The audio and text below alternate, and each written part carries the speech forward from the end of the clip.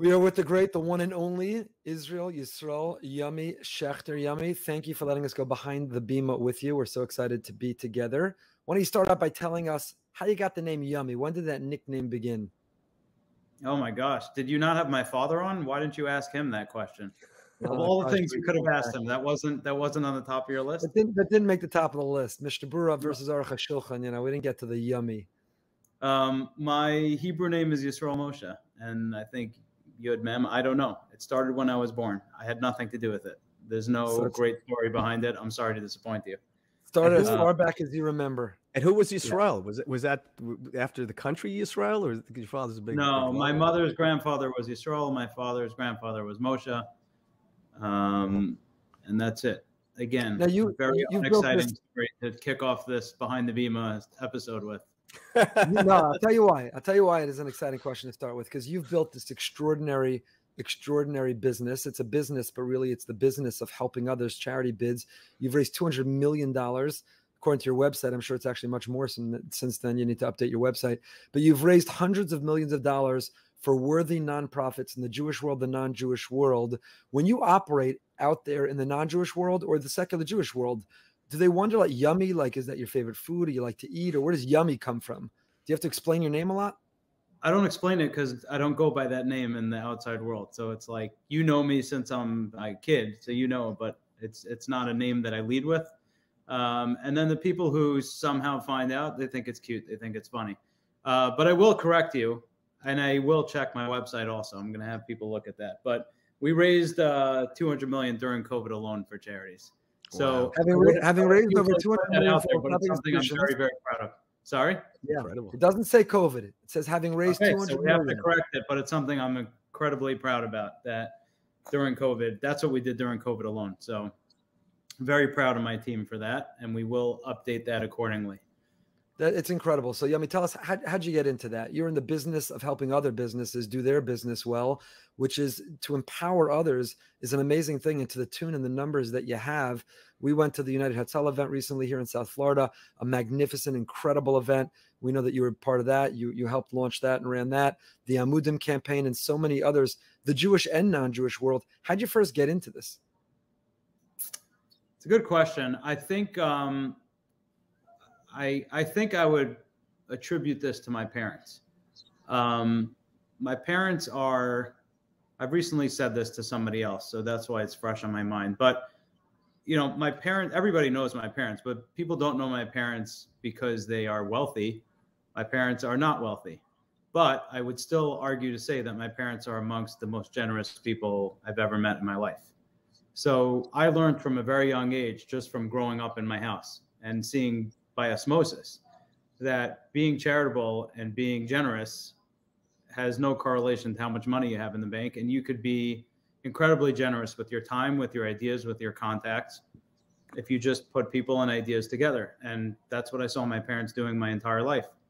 As a kid, people were always coming over to the house, whether it be personal issues or communal issues or whatever it is. And all I saw is them helping and giving. So I was already producing charity events when I was a kid. You mentioned Hatzalah, United Hatzalah. Eli Beer came to meet me. Aviad Goldberg introduced me to Eli Beer when I was a freshman in YU. Wow. And Eli Beer was a partner in running Hatzalah Yerushalayim at the time. That's how long he had an idea. No, that's how long I've been involved with. I was involved with United Hatzalah from the ground up before there was a United Hatzalah. But again, that wasn't from, you know, any training I had. It was just what I saw at home. This is something that has to be done. How do we get there? Who do we connect? Who's got good ideas? Who's got the funding? Let's put everyone together. And that's kind of where it started. That is amazing. And everyone knows, but for those who may not, we're of course talking about Rav and Rebbe Schachter, Herschel Schachter, Rosh Yeshiva, Posek, one of the Gedolim of our time. And yeah, as a Talmud of Rav Schachter, I know that he's gone out of his way. He has no time, but he'll make time to make a phone call, to make an introduction for something he thinks worthy. People show up here on behalf of institutions or causes. They show a letter that Rav Schachter wrote.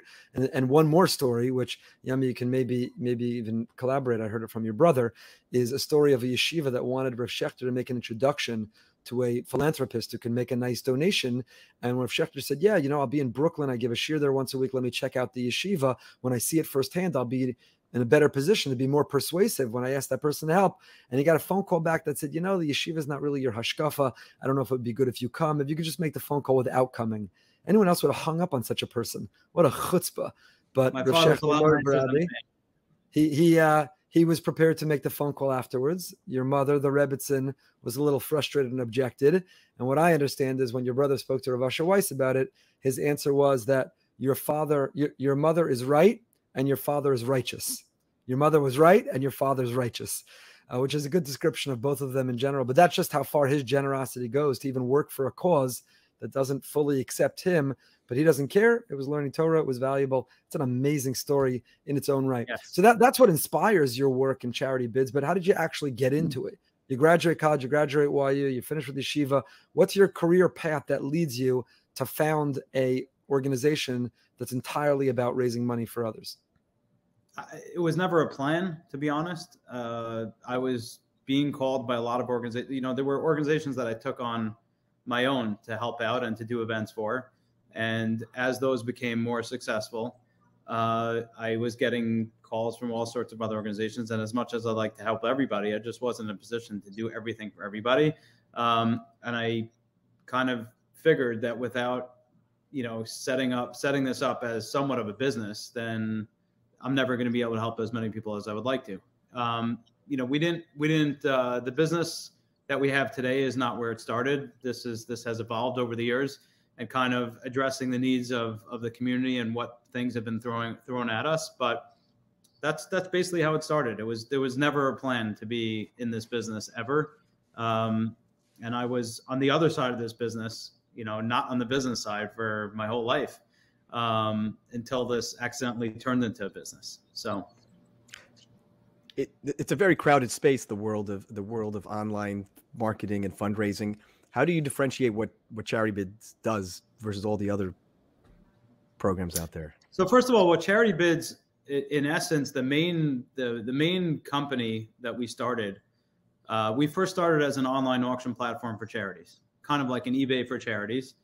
And that at the time was not a business. So that was set up really just to help as many charities as possible. This was in 2008 when the economy started to tank, and we were trying to educate charities that if people aren't giving as much money, they'd probably give gifts in kind. You'll be surprised how much they make and things like that. So we started there.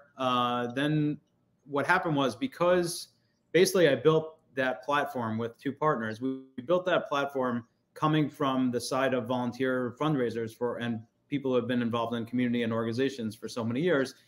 Not what should we build that would make a successful business? What could we build that would actually address the needs and concerns of the organizations using it? So we spent a tremendous amount of time and money and effort and energy building something that we thought would be good for the organization's branding and data generation and navigation and things like that. And essentially what happened was we put out this amazing platform, but the average charity doesn't care. They just need to make money. They don't care about the branding and the data generation. So essentially what happened was the clients we had after we spent an entire year building this platform our first clients were Michael Jordan and Denzel Washington and Morgan Freeman and Tom Hanks, people who understood like how genius this platform was and how instead of them sending all of their fans and all of their followers, which is their most valuable asset, to third-party websites to do whatever campaigns they want to do, we could do it all under their brand, on their websites, on their Facebook pages, whatever it was. This was just to clarify. Michael Jordan wasn't raising money for himself, meaning there was a charity he cared about.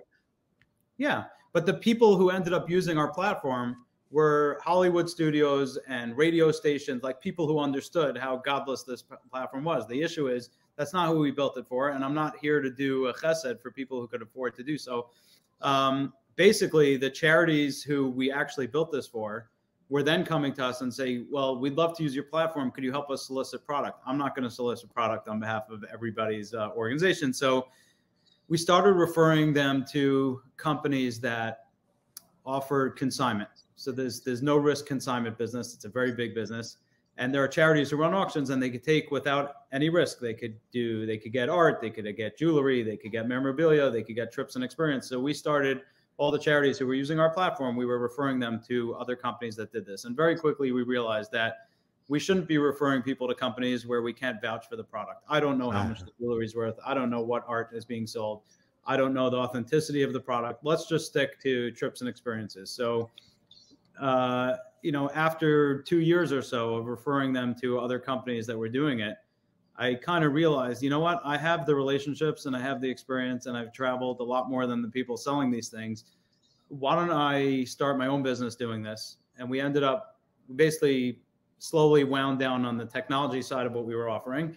And I started what's now CharityBids became, at least until COVID, we offer unique trips and experiences on consignment to charities running auctions. So we service about 1,500 charities a year, I'd say. Wow. And then overnight by COVID, we were out of business. And we had to recreate on our entire business and change direction very quickly. And we ended up using the relationships that we have and the experience we have in fundraising and community and production to produce. We produced over 100 virtual events for nonprofits during COVID. And then I guess when COVID was over, our consignment business came back. But also a lot of the people who had seen our work during COVID in the virtual event space assumed that the only reason we were in the virtual event production space was because they obviously were producing real events before COVID. So after COVID, we've been asked now, we have a whole production company now that produces live in-person events. So it kind of mushroomed over the years. It was never the plan. I never wanted to be in this industry, but I'm very happy I stumbled on it because it's very, very rewarding.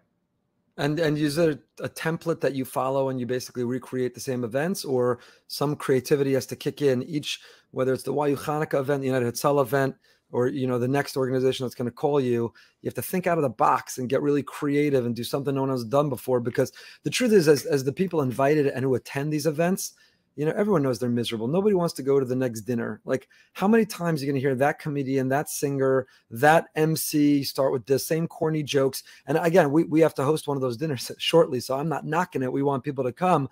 But how do you think out of the box each time that someone's like, that's something I want to go to, not something I feel I have to go to? So first of all, you're saying something that's very, very, very true. People are sick of going to dinners. They don't have the patience. They don't have the attention span. And certainly after COVID, people are being a lot more picky about what they attend and why they attend and how many they attend. That's for sure. But I would never want to do the same event twice for two organizations. Right. It doesn't work because each organization has completely different needs. There's different things they want to accomplish. There's different audiences. There's different things they've done in the past. There's different things they're trying to achieve. It just doesn't work. But B, I'd be miserable if I was doing the same thing day in and day out. So unless I'm constantly creating, you know, it just wouldn't work for me. You know, I recently did an event.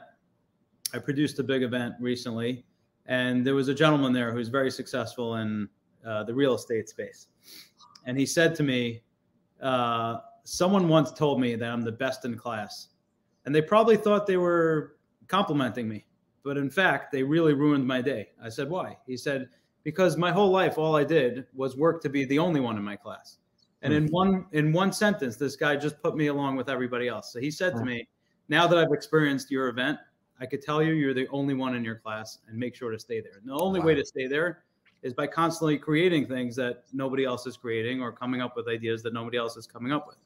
I'm not going to say it's easy, but you can't do the same event for two organizations. It doesn't work.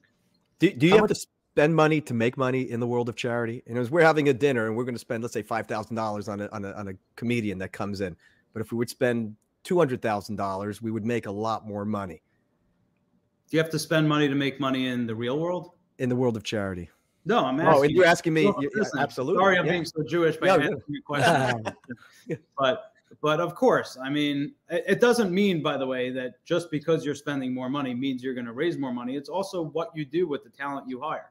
So I think a lot of why we've been successful as a company, specifically in this space, is because in addition to, you know, hiring talent, we also are coming up with ideas of how to use the talent, right? These comedians or singers or actors or whoever it is, or MCs, they're doing these events every day. So unless you're using them in a way that nobody else is using them, your event's not going to stand out because people have seen it before. Right. What's your proudest event? What's a creative event that was so out of the box? No one had done it before. You're really proud. It's a signature Yummy Schachter event. His next one. There's a lot of them. I'm definitely proud of Amudim because when everybody was stuck and nobody knew what to do, and we were called 7 weeks before to come up with something, I think that the first year we had 780,000 people tune in to a 36-hour live stream event. That was just amazing. But there were so many. I mean, I produced when the Kennedy Honors had to go virtual. That was something that I'm very proud of. Basically the Kennedy Honors is a televised event, but it's incredibly exclusive. Maybe there's only 200 people in the room every year. And the Secretary of State comes and the president comes sometimes. And people look forward to this event the whole year because this is like the place to see and be seen. I think the people invited are people who give maybe 250,000 and up. It's crazy. And there are 5 honorees each year. Even the honorees themselves, the people who are being honored by the Kennedy Honors, even them maybe get 2 or 3 seats to this event. And essentially, when they came to me and asked if I had an idea to what to do virtually, I said, well, why don't you first of all, you have to make sure to educate people on what the Kennedy Center is and what the Kennedy Honors are about and who's being recognized and why they're being recognized. I said, if you would stop the average person on the street, they probably never heard of the Kennedy Center. And if they have heard of the Kennedy Center, they'll just assume, yeah, I heard of it. It's a party for rich people. That's what it really sounds like. And I basically said, if you finally have the opportunity to do it virtually, there's 2 things you have to accomplish. Number one, don't bother doing a virtual event unless the people who are used to coming are going to have the same feeling that they have when they go. So let's first identify what are those feelings that people have. What do they look forward to? What do they want to see? How does it make them feel? Walk me through the experience.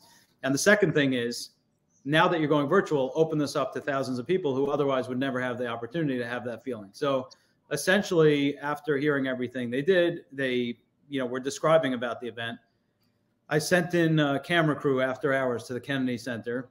We shot the center with 360-degree cameras, and we recreated the space in virtual reality so that the guests who are used to coming are walking in the same entrance on the same red carpet. They're hearing a symphony play the theme song. Amazing. And they were able to interact with friends of theirs. We had different permissions. So the people who actually would be invited and be there were able to see their friends who they usually see at this event on the red carpet and in the hallways and talk to them. So like a video chat like we're doing now. It was amazing. That was awesome. There's a bunch. I'm very proud of everything we did during COVID, really. How important is it to you to vet the charities, to believe in them yourself? Is it a business that any charity comes to you and you'll just use your creative genius to do it? Or you have to believe in the cause? Do you have to be comfortable with the finances of it, meaning that they're credible, that they don't have too much overhead, that enough is going to what they want it to be going to? Because the world of charity, there's a lot of corruption. I was listening to a podcast recently and they were talking about this big scandal because there's Make-A-Wish Foundation, and then there's like Children with a Wish Foundation, where like only 20% of the money goes to children, and it turns out 80% are going to the people who started that. And because they've used similar wording and they send out mailers and take out ads on TV, they're just totally fraudulently taking money from people. In the same way, there are organizations for veterans PTSD, and then a little bit similar to that name, you take out a lot of ads, you bring in a lot of money, people are pocketing you. So there's a lot of fraud in charity work. Probably in the Jewish world too. We could talk about that also. So how much do you vet, or do you have to believe in what you're going to be working on? In terms of vetting, I usually am working with the principal of the organization, and usually it's the founder or someone who's like all the way at the top. So, and the organizations we're working with are known to be legit. Now, it's not my job to start looking at people's books, but obviously if something doesn't feel right or smell right, we're not taking it on. That's number one. The second thing is, and I would say this for anything in life, if you don't have passion for what you're doing and you don't believe in what you're doing, you're not going to be successful. So we have, fortunately for me, unfortunately for them, have had to turn away a lot of organizations. If it just doesn't feel right, we're not doing it. I will not be able to create something. I will not be able to put my heart into something. I'm not going to be able to give you the best version of myself and my team and give you the best event I possibly can if I don't really care about what you're doing. So, I'm sure there's a great kollel in Australia for orphaned kangaroos, but it's not something we're going to deal with. Understood. Understood. You know, you deal with a lot of celebrities. Do you ever go home and tell your family or your parents, you know, you won't believe who I just met? Do they care? Or do they try to discourage you and say it's not? No one cares. I don't think anybody cares. No. What percentage of the non-Jewish celebrities have you met? Would your parents even know their name? I don't know the answer. Probably close to zero. Close to zero. Except the Pope. You asked me before we started what the picture behind me is. I remember meeting the Pope soon after we got married. That's actually a great story. Did I tell you the story? No. Okay. I once posted it. I'm not sure if you saw it. Anyway, I met the Pope soon after we got married. And we mentioned that we just got married. So he was trying to be friendly. He says, the Pope said the Pope who just passed away. He said, I don't remember seeing an invitation to your wedding. He's trying to be funny. So I said, you know, it's funny you mentioned that, because we actually were debating it for weeks on end, whether or not to invite you. And we decided at the end that it was better not to invite you. Out of respect, we didn't invite you. He said, why? I said, my father's a rabbi, and I wanted my father to officiate our marriage. And I assumed that you don't go to weddings and not officiate. So it would be better not to invite you than to invite you and have you be insulted that you're just, you know, not officiating the wedding. So the Pope said to me, do you study Talmud? I said, yes, I do. Why? He says, because nobody else would answer me like that. How have you connected with some of these? I know that you have relationships with a lot of what the world calls celebrities. How did you get in? How do you have those relationships? How do you know when you can leverage them and when not to?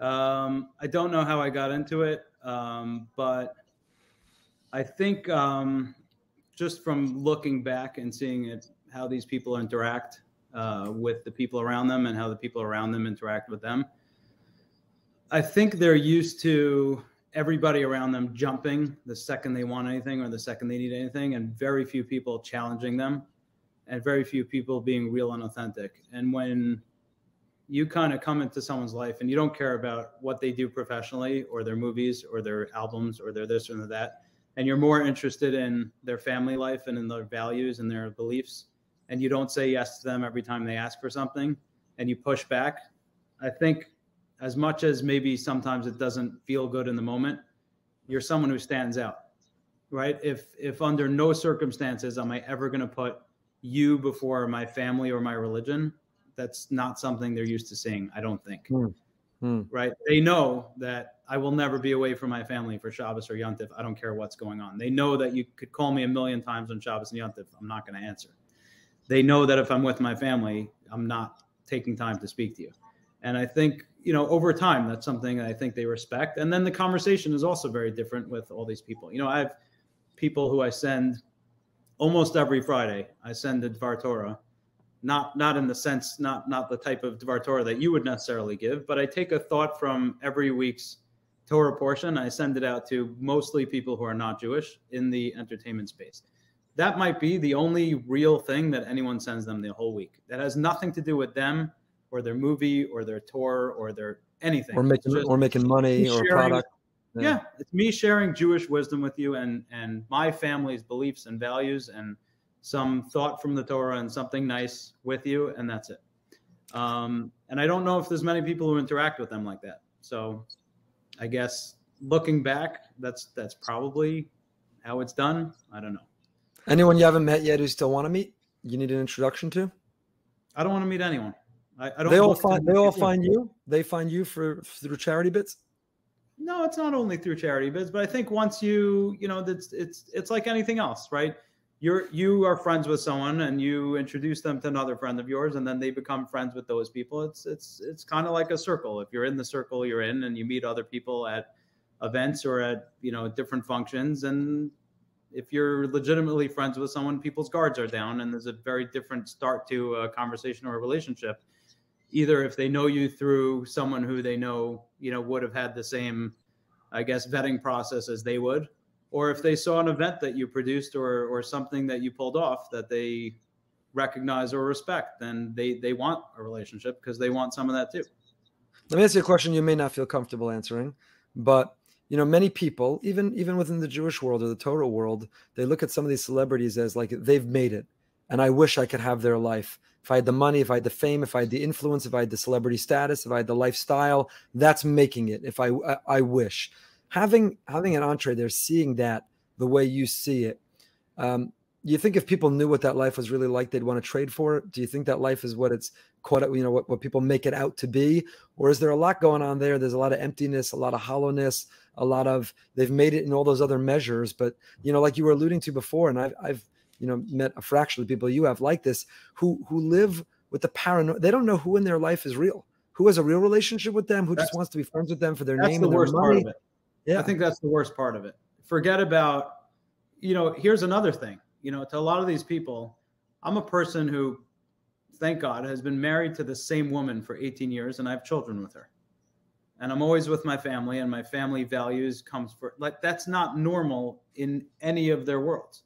It's unheard of. So like they're celebrating, like, I can't believe, that's amazing. That's not amazing. That's normal. Right. And what's normal became abnormal, especially in that world. So, but the answer is, if you constantly have to live there's so many of them are so paranoid and so empty and searching for meaning and searching for something more than they have, that many of them, I think if you would even offer many of them to trade the fame and the money for just a normal life where people leave them alone and where they could be who they are and live anonymously and just be happy and have a good family life and stuff like that, I think many of them would trade it in. And I think that's part of, going back to what I said before, that's part of what inspired me to start sending out these like motivational messages every week to a lot of these people. Because they want it so badly. So badly. People are so thirsty for meaning and purpose, and they're not really finding it anywhere else, because everybody else is just yes men. Their job is to make them feel good and get them what they want. And whether it's good for them or bad for them, just do whatever they want and get the job done. But there's nobody kind of giving them any perspective on anything. And I have a lot of these people call me and they'll talk about their marriages and their relationships and their kids and their business decisions, things like that. I'm by no means an expert on any of these things. But the fact is, they probably, and I'm a nobody, right? They have people who they're friends with for 30 years. They're not calling them. Why are they calling me if they just met me this year? Because I don't think they have a lot of people in their life who they could really trust or respect. And that's very sad. It's a very, very lonely existence for a lot of these people. Interesting. Well, you certainly have a lot of people in your Rolodex, that you can call at any moment. You seem like the kind of guy that's not afraid to do that. What do you say to people that also know people? Let's say that they're significant people, not celebrities, but sometimes just afraid to pick up the phone to ask them for whatever the donation is, or you're just afraid to ask them for the favor. How do you do it all the time? I think with the right approach, you could get a yes from anybody. And the right approach is, people cannot ignore passion, right? When someone's passionate, whether you're really into it or not, when you feel someone's passionate about something and you feel someone really believes in something and their heart is really into something and they really want you to do something, you want that, right? And I think that's it. I would never, ever call someone and ask them to do anything that I wouldn't do myself, or to do something that I don't personally believe in, or that something I'm not involved in, because then you're just like anybody else. But I think if you called someone and you're really passionate about what you're calling them about, and you have a good reason for calling them and a good, reason why you're asking them whatever it is you're asking them, then that can't be ignored. It's very hard to ignore someone who's really into something. So just don't be afraid. Just do it. I don't know why you would be afraid. I mean, maybe I'm, I don't know. Like, I never ask for anything personally. So maybe that's also a difference. I've never asked anyone for a personal favor. I'm always asking on behalf of someone else. So maybe that takes down the barrier a little bit, right? Because I'm a volunteer the same way you're a volunteer. I'm asking you to do something that I'm doing as a volunteer too. So maybe that's a little bit different. But I still think that if you really believe in something, people are going to feel it. They're going to hear it in your voice, and they're going to want to be part of it. Can you leverage some of these relationships, both regarding anti-Semitism and Israel? Meaning, we need prominent people, right? You got the Kyrie issue, and you've got the Ye issue, and these people have enormous platforms, right?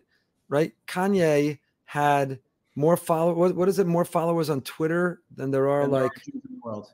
Than there are Jews in the world, right? So you're talking about that platform, that voice, right? LeBron previously had retweeted someone's lyrics that had an anti-Semitic trope, never held accountable. Happens to be near and dear to my heart right now because our good friend Myers Leonard was just featured on ESPN, on SportsCenter, on the podcast, and he's been tried out for 3 teams. And please God, we'll be making a comeback in the NBA. And it's amazing. Myers said one word.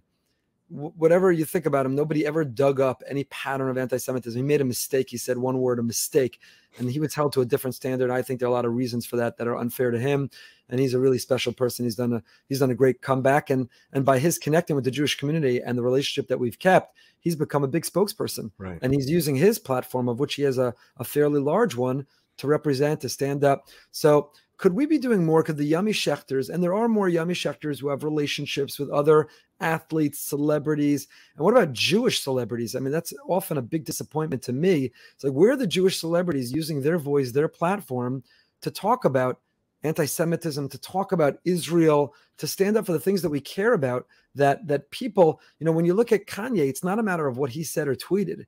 You see that he tweets, and then in a few minutes, 30,000 people liked it. But the truth is that if an equal celebrity in that world would tweet something positive about Jews, 30,000 people would like that. People are just swayed by someone they look at, and and that's the whole industry, right? Like, they pay whatever Kardashian to tweet about a pocketbook. They pay her $2 million because they know the return on that just for saying her like in the pocketbook. Nobody cares. But so can't we leverage that about, I like the Jews? Okay, now millions of people will like the Jews because the right person tweeted they like the Jews. Loaded question. There's a lot in here. Yeah, of course I have thoughts on that. So the answer is that anybody who has any relationship should obviously leverage it to try to do good for the Jewish community. One of the first things I did, in the beginning of COVID specifically, when I was starting to produce all these events, is bring in talent that otherwise would never appear on Jewish events and bring them in. It wasn't only because of the creativity and originality of it, which obviously I'm going for, but it's also to introduce them to some of what we do. So, the fact that we had, Michael Strahan and Jamie Foxx on an event that I did for Friendship Circle, why, right? But it worked. And David Blaine's Jewish, but David Blaine's not used to doing the Chai Lifeline dinner, and Kenny G and Michael Bolton aren't used to doing the Chai Lifeline, concert in Toronto, and Wolfgang Puck and Emerald Lagasse aren't used to making kosher dinners for Jewish organizations, but this was, some of what I've been doing over the years. Great ideas. Bringing people into our world and showing them what we do, because at the end of the day, they all have exposure to different nonprofits and organizations, whether they're involved themselves or friends have gotten them involved. But none of them, every single person I've ever brought into a Jewish organizational event has been blown away by the volunteers, by the work, by the creativity, by what's being done. Even Andrea Bocelli, when we were describing to him how United Hatzalah works with the motorcycles, and he couldn't believe it. And his first reaction was, of course, leave it to the Jews to come up with an idea like this. Nobody else thinks like this, right? So that's number one. Number two is, and I've had conversations with Jewish celebrities who have huge followings, who I feel are not vocal enough. One of them, in fact, said to me, well, you won't understand my position. So first of all, there was something interesting I heard from one very famous Jewish person in Hollywood. She said, nobody in Hollywood is ever going to feel bad for Jews. The Jews, it's a saying that Jews run Hollywood. But she said, if you actually live here and work here, most of the people in the industry are Jewish. And we're not going to go into how that started and why that is. It doesn't make a difference. But the point is, she said, you're not going to get, if you're trying to play the victim and say that Jews are victims, no one here feels bad for us. And it's just not, you're not going to get anywhere. There was somebody else who has over 10 million followers, and I had this conversation with her, and she said, you'll never understand the position I'm in until you have a following of 10 million people and you have a brand. And if you say one thing, your brand is done. And I said, respectfully, Hitler didn't care what your brand was. You're a Jew the same way I'm a Jew. Right. And if you don't use the platform that you have to speak up and to defend the Jews and defend Israel, then you don't deserve to have that platform, and you're probably going to lose it by doing something else. Good for you. And then there's other things, there are, part of what you you mentioned before, let's say LeBron James retweeting something. I think a lot of these people see something. First of all, everybody is running through life now. No one's reading a tweet and focusing it on really thinking on it, thinking about it, and pondering, and before they retweet. You see something that kind of sounds right and makes sense, you retweet it. That's unfortunately the world we live in and why these things spread so quickly. So I think, I'm not going to speak for LeBron, but I think there's a serious lack of education, both from our community to other communities and other communities towards us. And I think there needs to be a lot of education. There was, someone, I could look it up now, but in the tens of millions of followers, who retweeted a video or shared a video from Louis Farrakhan. And I called him up and I said, I just saw your tweet, the video you shared. What's the story? He goes, what do you mean, what's the story? I said, do you know Farrakhan? He said, yeah, I've had him in my house. I said, do you realize that he's one of the biggest, rabid anti-Semites on the planet? And he's such a bigot. And why would you? He said, man, you don't, actually, I'm not going to do his voice because then people will figure out who it is. He said, you don't understand what he means to the black man, what he symbolizes. Are there things he says that are extreme? Yeah, of course. But overall, what he means to our community, you'll never understand. And I said to him, so let me ask you a question. If the head of the Ku Klux Klan put out a video and I shared it, and I gave you the same speech and said, you're not white, you don't understand what he means to us. Does he say crazy things? Yeah, but what he means to us is, would you give me a pass? And he said, I'm not going to get into debate with you right now, but I hear what you're saying and I'm going to take it down. And I think a lot of people are very afraid to make phone calls like that with people they know. They're always afraid, what am I going to lose? He's not going to be my friend anymore. He's not going to, maybe I'm lucky to be in a position where I don't need these people. I don't ask them for anything. I think they all want me in their lives more. I need them and more than I need them in my lives. And I use that to my advantage. I think if you're always in a position with people, especially like that, where you're not afraid to lose anything, then what do you have to lose? You can't be starstruck 100%. The last thing is, I know, but I met a TikTok star, Montana Tucker. I spoke to you about her when we were sitting on the plane together.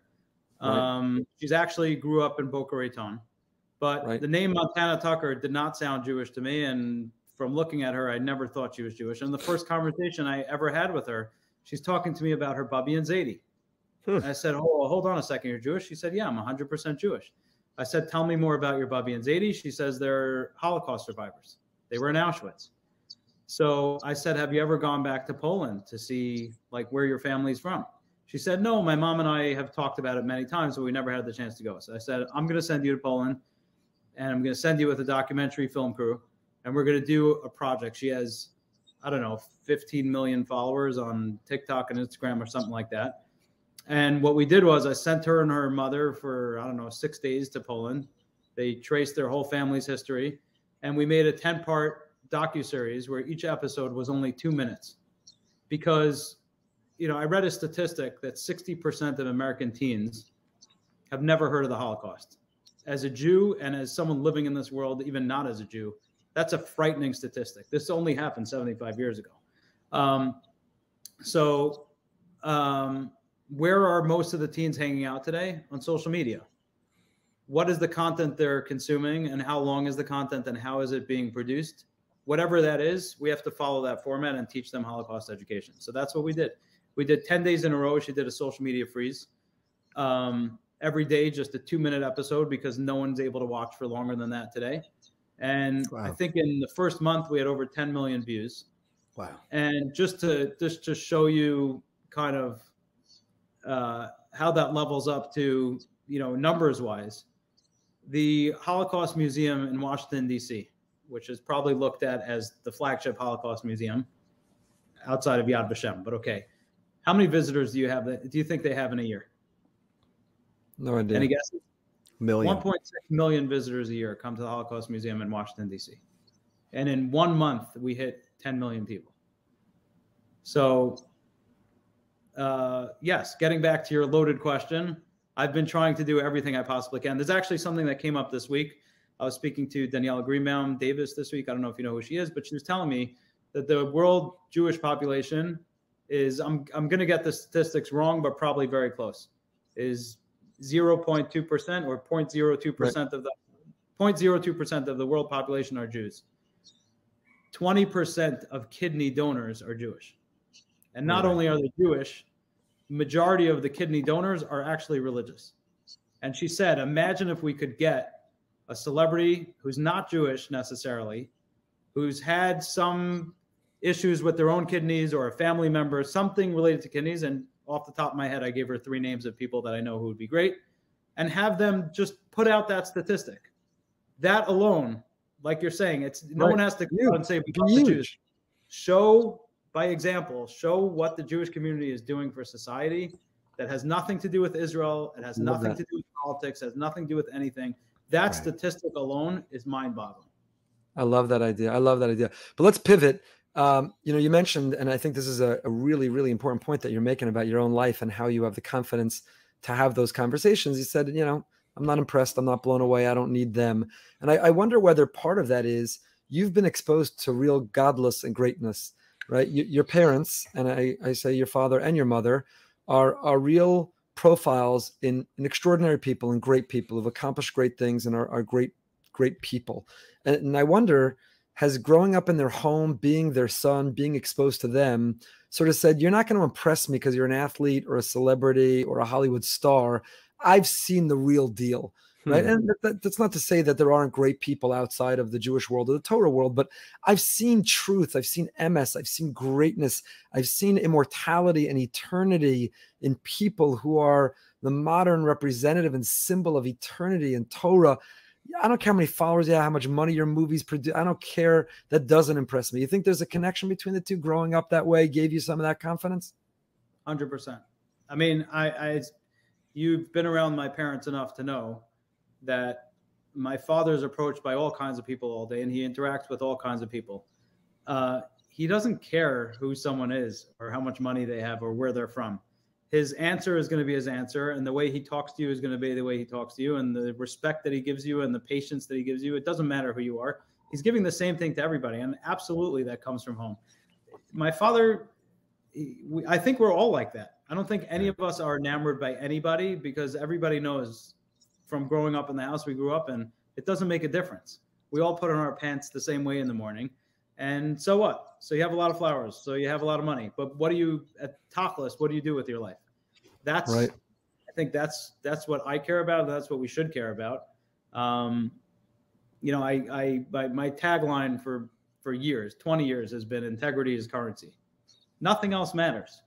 Show me who you are. Show me what you do for the world. Show me what do you contribute to society. Then maybe I'll have some respect. But just because you're famous, just because you're rich, who cares? Yeah, and we're living in a world that so many people, even this industry, it nauseates me a little bit, the notion of being an influencer. And we could get into this now or not, depending where we want to go. But I think it's seeped into the Torah world, where it's not people who say that Torah is sacred or have sacred ideas, and I've been blessed with an opportunity to communicate it in a way that resonates, and I hope people will listen. But people who say, I want to be an influencer. I measure my life by how many followers I have. I measure my life by the statistics of how many views this has or how many likes it has. Or I measure my life by the brand that I've watermarked on someone else's video and made go viral. That this world now is defined by this desire to be a brand and be an influencer. And it's seeped into the Torah world in a way that's, I think, really, really dangerous. So don't get me wrong. There are men and women on social media who have real content and real value and who are really humble. And it's not about them, it's about the message. But there are also a lot of people that it's not about the message or the content, it's about them. And I don't know that the audience, the spectators, are being judicious enough or sophisticated enough to differentiate out the two and to weed out the two. For ourselves, who do we follow and listen to and watch? For our children, who do we follow and listen to and watch? How do we make sure that we're distinguishing the real content, the real people, and the real values? They're just good at getting it across. I like listening. Or the people who might be entertaining, but their whole identity is just being an influencer. And when you take that away, there's nothing left. Right. Very sad. We have. I'm in a business. The charity consignment business brings us in front of a lot of people who will throw money at us to do the craziest things. And a lot of times we get it done because, like, why not? We can. People are paying for it. Money's going to charity. Great. There are other times where people call me and I just don't understand what the point of, like, why do you want to do what you want to do? And many times I'll either say no, even though I could make a quick buck and do something so easy. It just doesn't feel like, or a lot of times I'll give them a new idea within the same realm and say, well, why don't you bring your wife and why don't you bring your kids and why don't we do it this way and that way? This way, what you're walking away with is a memory and an experience and something that you did special with your family. And I think a lot of that is missing, unfortunately, today. And the more you give people that rush and that feeling that they're an influencer, or you give them something that gives them a rush, all they want is more and more and more. And then the second they don't have it, they're miserable. So it's shallow. People are shallow, and that's like a drug with an adrenaline release, right? And again, you're on social media. We're on social media. Anyone would lie if they don't say that when something is prominent, that you don't get it. Oh, maybe people saw that. Wow, that's so rewarding. That feels good. But it's a dopamine release. It's not real, right? It's just because many people viewed it, and you see how it's all manipulated. Because you can spend money and get a lot of views. You could spend money in YouTube advertising, Google advertising, Facebook advertising, and people are confusing, I think, sort of what's manipulated and counterfeit with what's real. And both as consumers of it, and when you have the privilege of being a provider of it, you have a big responsibility to not be shallow, to not get confused in what's real, to remember what matters. I think you got a front row seat to some of that. Well, I could tell you my life from here on in is downhill, because once I've been on behind the Bima, exactly. I don't want any more. I've made it. I've arrived. The peak. This is at the peak in the pinnacle. Well, speaking of that, there's so many popular platforms where you mentioned Facebook and Google and now TikTok. Is there something that, in order to stay relevant in the Jewish world, there's something new coming, or there's something on the horizon that you've already seen is becoming popular? No. I have no idea. I think the most popular thing you could do as a Jew is be honest and be authentic and be real. I love that. And be good and do good. That's it. Like, none of the platforms are going to do anything for you. When people have interactions with Jewish people that are positive, that's going to do more than face anything. To face, real. Right. Ultimately, whenever we post anything, and I hate to burst your bubbles, but I'm bursting mine at the same time. Sometimes we'll go on social media, we'll have a thought, we'll have an idea, we think we're inspiring people, we want to share it. Who do you think is reading it? We're preaching to the choir. It's not making any difference. Maybe it feels good. Maybe you're getting nice comments. Maybe you're getting compliments. Very nice. But at the end of the day, that's not what's affecting the world around us, and that's not what's going to combat anti-Semitism. What's going to combat anti-Semitism is acting the way we're supposed to act and behaving the way we're supposed to behave and being a light unto the nations. And unfortunately, I think we're living in a time where we all have to double down on those efforts to make a Kiddush Hashem and show people why Jews are different and why we're, why we are who we are. Wow. For sure. Your father, Rabbi of Schachter Shlita, your father, your mother, people know their greatness. Your father's greatness in Torah is extraordinary. Their greatness in character and midos. What's something about your parents, something about your father that you think is underappreciated, that you wish people knew more, knew better?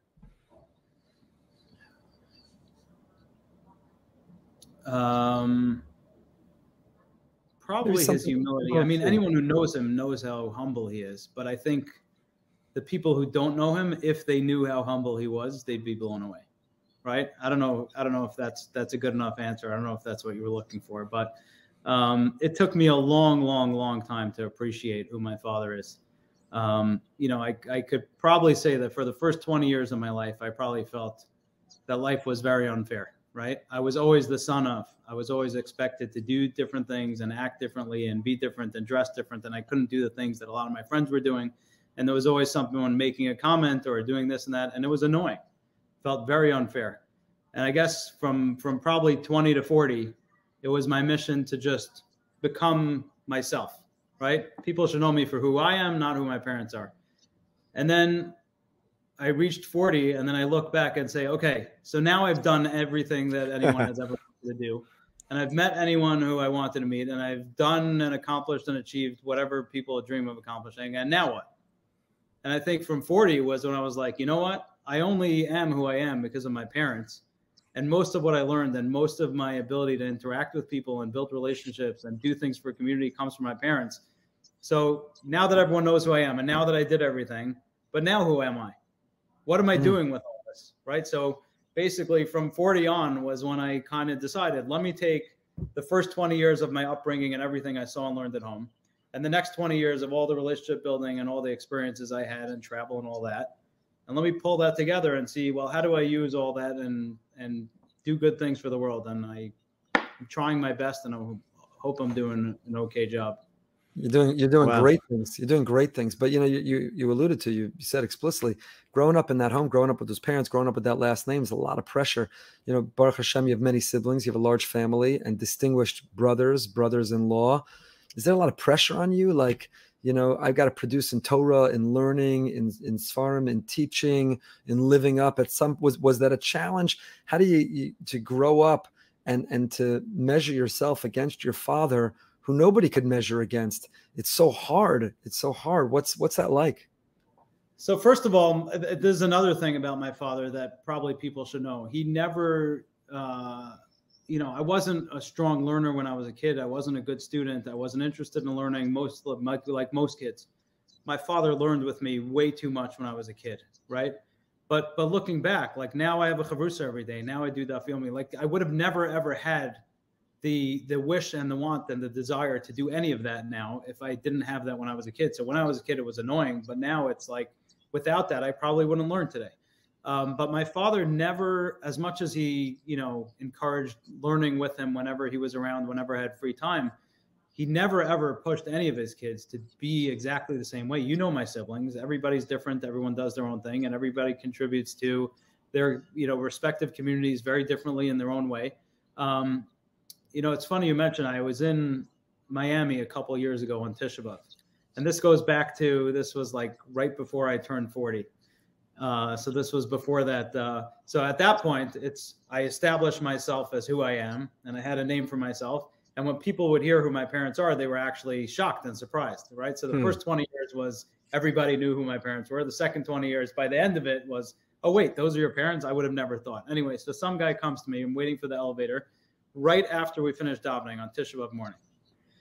And someone said something, and someone said, oh, you know who his father is? And I said, and he goes, that's your father? I said, yeah. He said, is he disappointed in the way you came out? Ooh. I said, disappointed. I said, disappointed. And on Tisha B'Av, no less. Right. I said, disappointed. Why would he be disappointed? He said, oh, because you're so different than your brothers. I said, I'm actually, when I think about it, I'm probably more similar to my father than many of my siblings. And he said, how? I said, we both use our God-given talents to bring happiness and joy to the people around us. So I said, I think the Beis Hamikdash was destroyed because of comments like that. And it was sad, but good for you. He's setting back. Sorry? That's the kind of guy who's setting back our mission. If that's what he said to you, imagine how he interacts with other people. And so don't think I got everything from my father. Comebacks like that come from my mother. Don't no question. No question about that. No question about that.